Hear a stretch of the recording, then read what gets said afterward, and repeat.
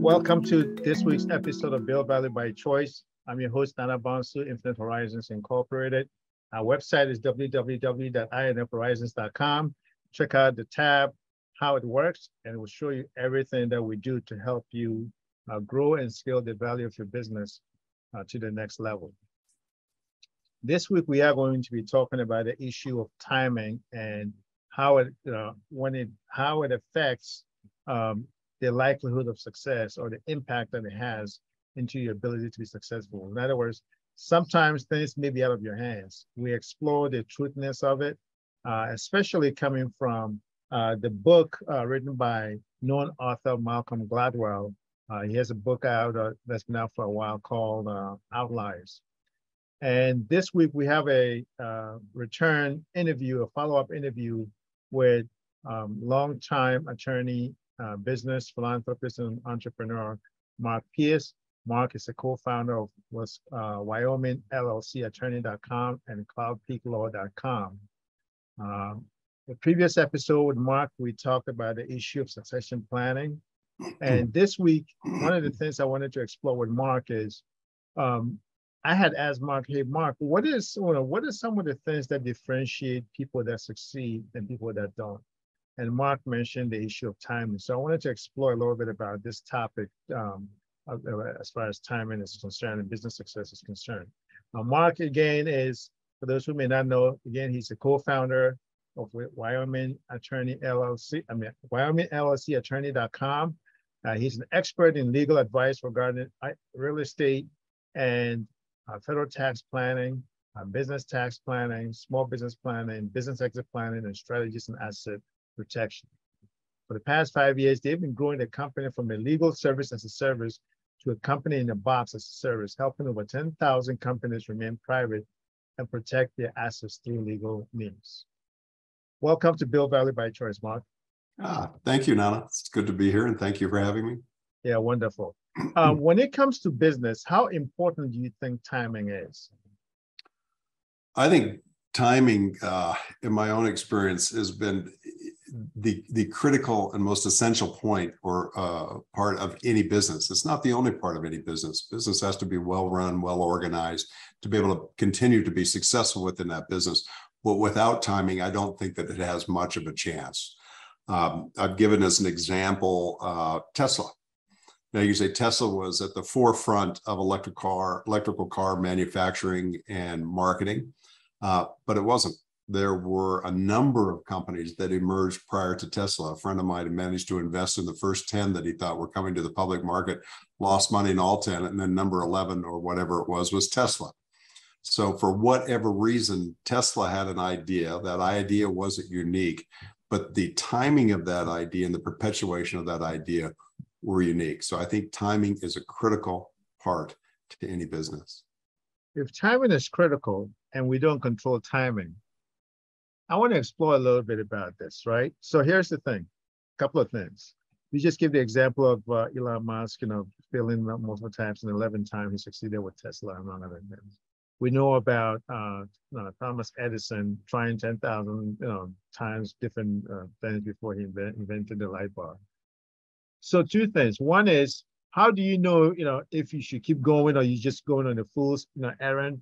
Or do you think, hey, and also the fact that you need to be able to have enough capital reserves in place to be able to sustain you through this whole process? Well, I think that you have to know your industry. And I think you have to be involved in that industry. And I think one of the difficulties that we have as individuals is that we think that we have more abilities than we actually have. And sometimes you find people jumping into an industry and then jumping out and jumping into another industry and then jumping out, trying desperately to find something that's new and unique that gives them the timing that allows them to succeed. So I've used as an example the electric vehicle manufacturing companies and how that worked. There are a number of other vehicles, and I'll use one of my businesses as an example as well, and that was the commoditization of legal services. It began quite some time ago, but we did not have the technology to be able to interface with questionnaires and attorneys and with drafting of documents until quite recently. And those applications become more and more robust. And what they'll teach you at most Army War Colleges is the person who gets there first with the most will win. So when you look at these legal services companies who have come in and have begun paving the way for alternative business systems, ABSs, and that sort of thing, they were at the forefront. And so you look at LegalZoom and a lot of these other companies that have come in to do that. Is their business model entirely the correct business model? Our own view is that it may well be, but it's not the only business model that can be successful within the commoditized legal services industry. So that when we came in 2016, 2017, I think we had two distinct advantages. We had technology and we had a regulatory environment that allowed us to get in quickly and efficiently and succeed with a different type of model. So our timing is different than LegalZoom's by almost a decade, but I don't think it hurt because our timing was more intuitive about what was going on within the legal profession and what was going on within the regulatory profession and the technology profession that allowed us a leg up in many respects. So that was my view of timing after having been in the business for 30 years, both from the standpoint of technology and the law and from the standpoint of accounting. Because if you look at our services on our website, it's not just law, it's formation services, but we also have bookkeeping services. We have tax services, all of which are highly automated and efficient, so that we've reduced the cost on those systems down to virtually nothing in comparison to where they were 5 years ago. Our competitors have not kept up with that. Now, there could be somebody else who comes along and does it better than us and knocks us out of the saddle. I don't know. But I think we've got enough of an advantage that we'll be able to perpetuate that lead over the next several years. Yeah, so in that case, is there such a thing as, because somebody listening may say, okay, then is there such a thing as being too early or too late to start a business, or is it all based on time? Well, I think that there are instances where you're too early to start a business. And I think that would, if commoditized legal services, I did it on your previous podcast, the idea came to me in 1983. The idea wasn't successful of implementation until about 2015 to 2018. So if you sat there from 1983 to 2015 trying to commoditize, you're wasting your time, developing a good expertise, but wasting your time. I think that where we are now, with the number of people who have entered that field, I think that you are a little late to the game, so that you should join with people who are already in the field or find something different to go do. So I think timing is everything, but it's not the only thing. But if you have the right timing and you perpetuate the timing at the time that you get it with good management practices, then you'll be successful. And those windows vary by industry. Our window, I think, was probably about 5 or 6 years. I think that window has come and gone. And I look at what people are trying to do to catch up with that window. And the problem at this point within the technological advancement within our field is that if I started this year trying to compete with somebody who started last year, they're a year ahead. I put everything into it that I can to compete with somebody who's putting everything that they have into it. And by this time next year, they'll be 2 years ahead of me. That's the problem with the timing in that industry, is the harder you try, the further you fall behind. So the timing is everything, not only for getting into the industry, but perpetuating whatever leads and advantages you have. And that's a function of good management. And you've got some pretty good firms out there perpetuating that advantage. How do you know when the timing is closed? Like, I'm sure, it involves a lot of market research, but when you go to look, just how do you know?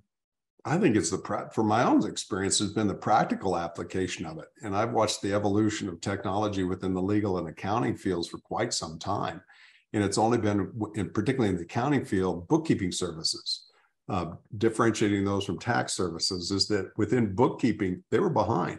But there was a book called The New Machine Age that was written, I think about 2013, 2014, that dealt with professions that I read. And I said, these guys know, and I can never pronounce the guy's name. I think he's from Iceland. It's one of those long Scandinavian names that have a lot of consonants in it, but just a brilliant writer. And I looked at that, I read that, and I said, now we're finally at the precipice of these changes beginning to happen in these fields.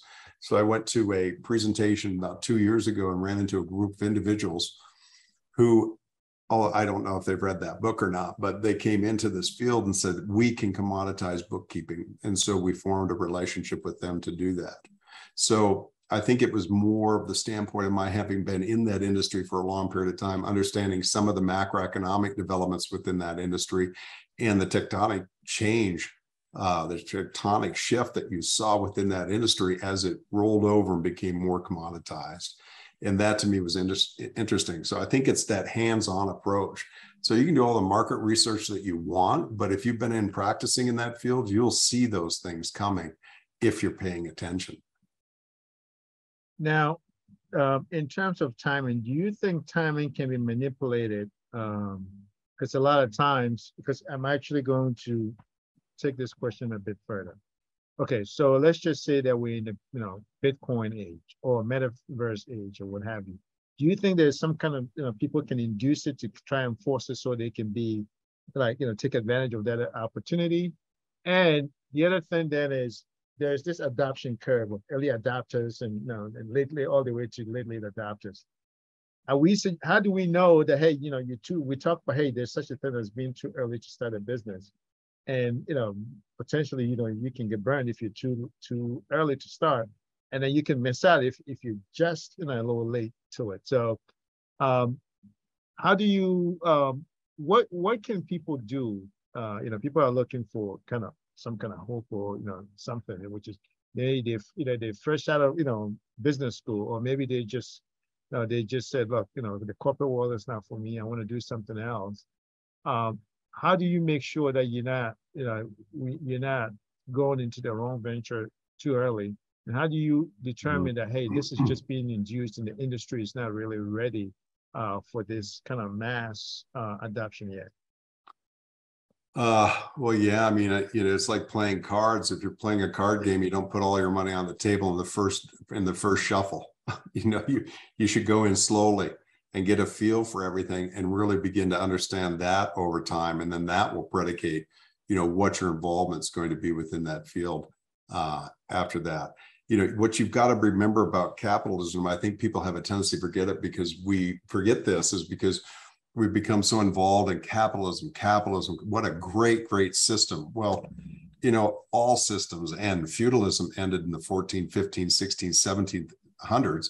But it took a long time to die. Capitalism will die and there will be a new system. So what happens when capitalism dies? So people that haul out capitalism as being the shibboleth for all your problems, I think your efforts are misplaced.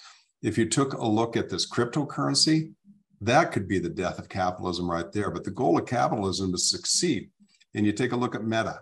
Meta has succeeded by basically putting everybody else out of business within that field so that essentially they're the only person in that field right now, depending on what you think that field is. So Meta's come in, they've been very successful by getting rid of all their competition. That's an antitrust issue. The same thing that came along with some of the great manufacturing conglomerates in the 1880s, 1890s that necessitated the antitrust laws. We have the same thing happen within technology now, but technology is evolving so quickly that there are new opportunities that rise all the time that are spin-offs from things like Meta or Amazon and what. You're not going to get into the business of competing with Amazon right now. That would be suicidal. But what you can do is you can find industries within that industry that allow you to compete within that context, or keep an idea of keep an eye out of watching new industries as they begin to evolve. But you have to put yourself into play. And to do that, you have to involve yourself with the people, the seminars, the presentations, all these things, because you never know where you're going to run into an opportunity, and you're probably not going to run into it sitting surfing the internet all day. You've got to get out and meet people. It's that contact, that whole contact of being able to sit across from somebody and see what somebody else is doing. And I've always been amazed by some of the great information I've gotten from sources that you wouldn't necessarily consider to be somebody who's involved in giving business information, like the political science philosophers. That I came across this idea, the end of capitalism. What do we do? Oh dear, well, we're looking for capitalism when we found that. What happens when we move beyond capitalism? Would it be something different, a part of? Does it transition from that being a base? How do we get there? Those, I think, to be interesting questions. So the answer is get involved. Get involved in your community projects, get involved in your political projects, get involved in your charitable projects, get beyond what it is that you're doing, simply sitting in your house, looking out the window or watching a screen all day, and get into your community And then you'll start to see the opportunities that arise. The problem isn't finding an opportunity, it's winnowing them down. You know, I'm 65. I look out there, what would I do now? Oh gosh, you know, if I were 25, it would be incredible what I'd be able to do or would try to do. I don't even know if you'd be successful, but the point is to try. Yeah, yeah, definitely. You know, just going to conferences, seminars, volunteering, just being an active member of your community. Um, you know, Well, that's how you get intel, I guess. Yeah, you know, just the initial conversation that you and I had. I'm like, where's this guy been? This is really good stuff. And then the questions you said of the context of the interviews was like, these really forced me to think. So it's been a great relationship for me, and I would never have met you if I hadn't gotten involved in this field. Yeah, that's true. Yeah, and I've met great people like yourself too. So so that just hits home. So here's the thing though. There's just two things. One is, I know you mentioned technology. Are there other industries where timing is particularly important, or is just kind of, you know, universal? Well, I've been so heavily involved in law, accounting, and technology for so long, I have a tendency to look over other industries. But, you know, all industries are constantly evolving. And one of the industries I looked at several years ago was the trucking industry. And I think that logistics is something that Jeff Bezos came out and said, I'm not going to haul things around in a truck in 10 years. I'm going to drop them off by drone. Now, that's an interesting way in which to approach logistics. I don't think that anybody in the trucking industry said, look, we're going to use drones to deliver things. That would have been beyond the pale of what they do. And yet he came in from the outside and provided that expertise for you. So I think that there are opportunities that arise in old industries. You just have to be able to look beyond that industry of what your solution is. There's a very famous case in trust law where a guy had made a bunch of money with cable cars. And so in 1900, when he drafted his trust and left the money to his kids, he said, you will always invest in cable cars. Well, cable cars died in about the 1920s, 1930s. So the beneficiaries came in and said, I think we should expand that to mean transportation. And the judge said, no, he said cable cars. He didn't mean transportation. So that trust ceased to exist in a fairly short period of time. Mm-hmm. So if you look at yourself being involved in trucking, is that necessarily the way that you should be looking? Because with artificial intelligence and additional means of transportation and logistics, would trucking be the way in which you would approach logistics at this point? And I'd have to say probably not. I don't know for sure because I'm not in that business. So those are the sorts of things that you always look for. What do you see as far as trends in industry is right now? Because we know right now, okay, maybe I missed out on a certain boat or I put all my cards into a certain venture, and before I got to listen to your conversation and your advice on this episode. What do I do now? Where should I look? What are some of the things that I should look to next? Taking whatever lessons that I've learned from failed ventures and say, okay, this is where the industry is going. And from a timing perspective, I want to make sure I don't miss this one or don't let this one also kind of pass me by and jump in. It's almost like real estate, jump in at the top.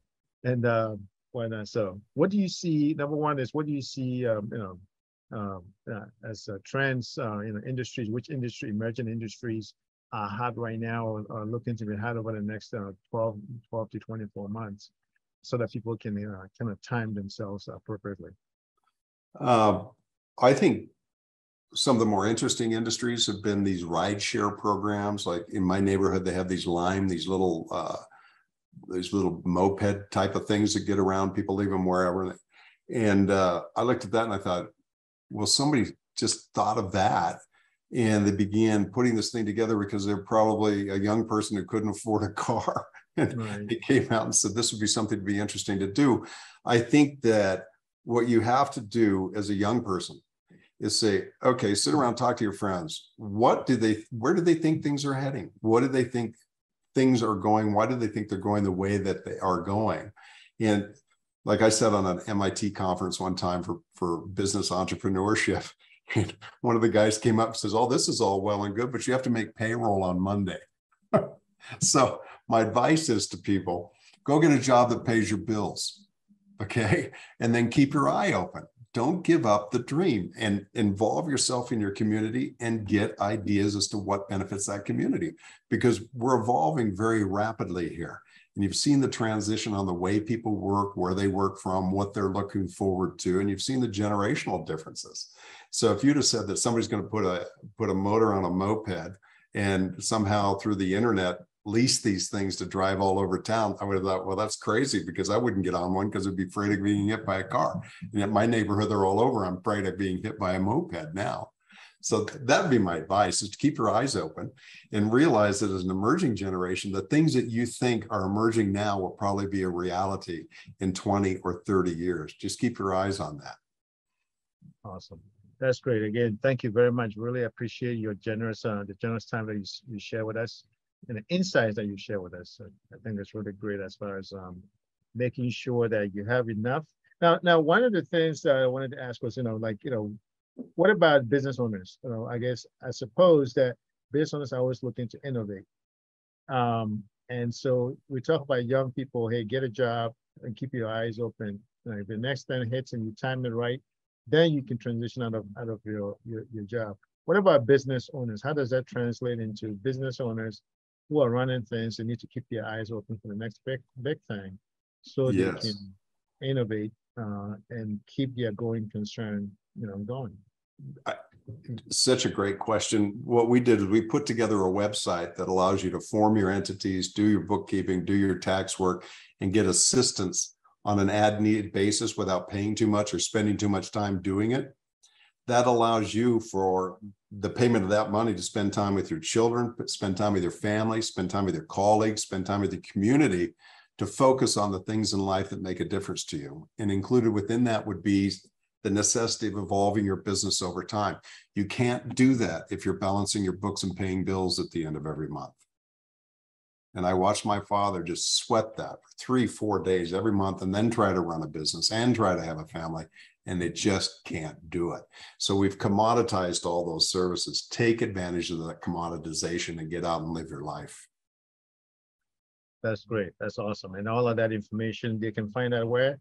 WyomingLLCattorney.com or cloudpeaklaw.com. Yep. So we're gonna have that also as part of the show notes. So people, in case you're driving or you're out and about, you can pull it up once you get in front of a computer or your phone. All right. Well, thank you again, Mark. Really appreciate the past two conversations that we've had, and I look forward to having you back sometime in the future soon. Well, yeah, send me the link to your site there. I really want to start listening to what other people have to say, and I hope that we maintain contact. I'd love to keep in contact with you. That's awesome. Well, that's it for this week, everyone. Once again, check us out, subscribe, share with your friends, and you can follow us on Facebook and let us know what you think. Bye for now.